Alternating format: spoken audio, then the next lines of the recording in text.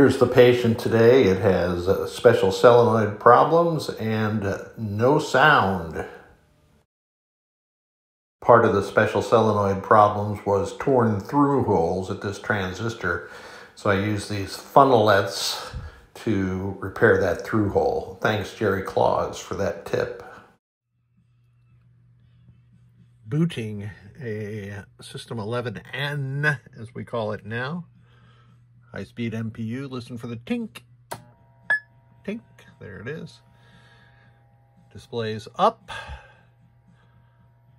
and the lamp matrix working, and the only coil that's turned on right now is the coil 16, which is the coin door lockout coil. So this board, the client had replaced a couple of drive transistors here. And then after that happened, he noted that he no longer had that solenoid working and the flippers weren't working either. The real root cause of the problem was, well, two things. I repaired Q68 there with a couple of through-hole rivets as the traces weren't making with the center and right leg of that 2N4401, I think it is, and U45 was blown also, so I installed a socket like I always do and replaced it. Elsewhere on this board, I replaced this cap, which is in the reset section. These three are on the power input, two over here in the sound generation, and two 10 microfarad axials also in the sound generation. Installed a NVRAM module, and there was a tiny bit of corrosion.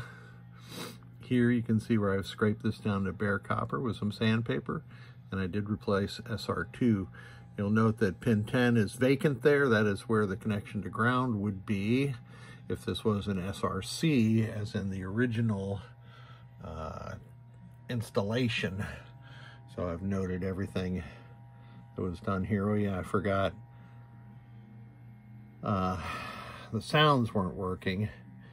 And so I probed U9, pins 2 through 9 are where the sounds are sent in from U10, and that was working fine, but nothing was coming out of the PB pins 11 through 17 section of this 6821.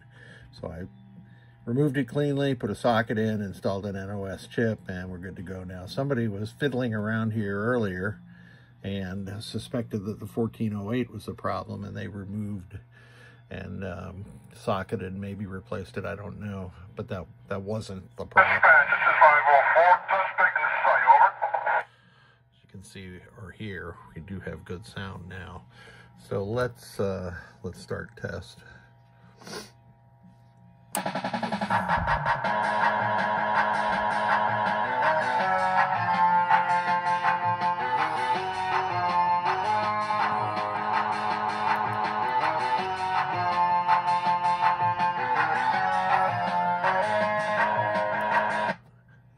That sound was coming from the background sound board, which I have one attached from my board library, I guess, to this CPU board. Display test is operating perfectly fine. Next is...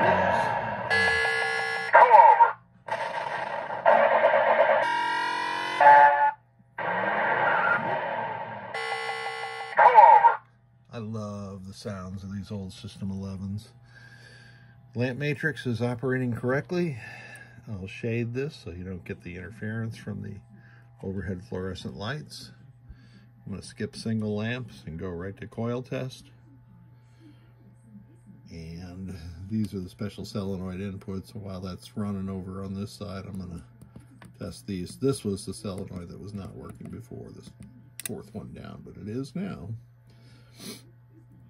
And the two bright orange LEDs at the bottom, those are the flipper power ground connections that are really part of this relay cube, which is driven by this single transistor up above.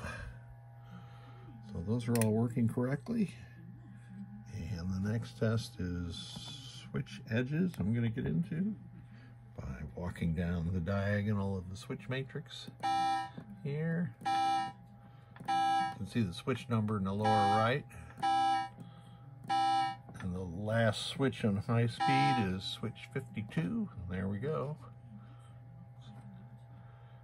I'm just going to advance through the audits and adjustments, and the CPU will reboot.